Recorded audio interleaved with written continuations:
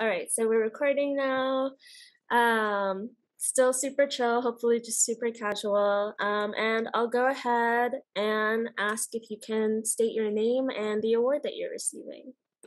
So I would just, okay.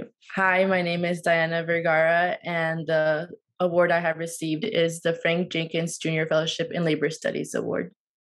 That was perfect. Okay. Cool. All right, let's go to the first question, which is could you please finish this sentence? The labor movement and fighting for working people is important to me because. The labor movement and fighting for working people is important to me because I want to end the harsh conditions that many immigrants face. Immigrants are most likely to work in dangerous environments, and in these dangerous jobs, they're most of the times they pay less or provide less protections, putting these individuals at risk. And I have many family and friends who I have seen go through these cases, and I wouldn't want anybody else going through this. So I'm very dedicated to putting an end to that. Awesome. And then our second question for you was what issues in labor and social justice are most important to you and why?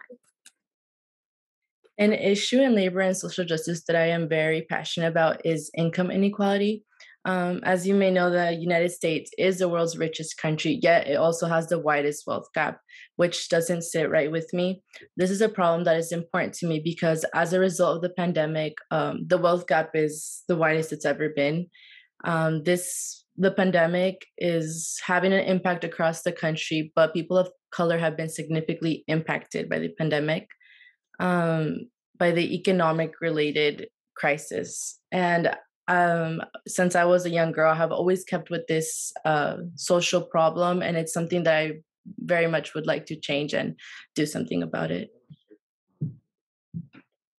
Awesome. And then our very last question is what do you hope to accomplish with the funding from the Jenkins Fellowship, and what will the Jenkins Fellowship allow you to do?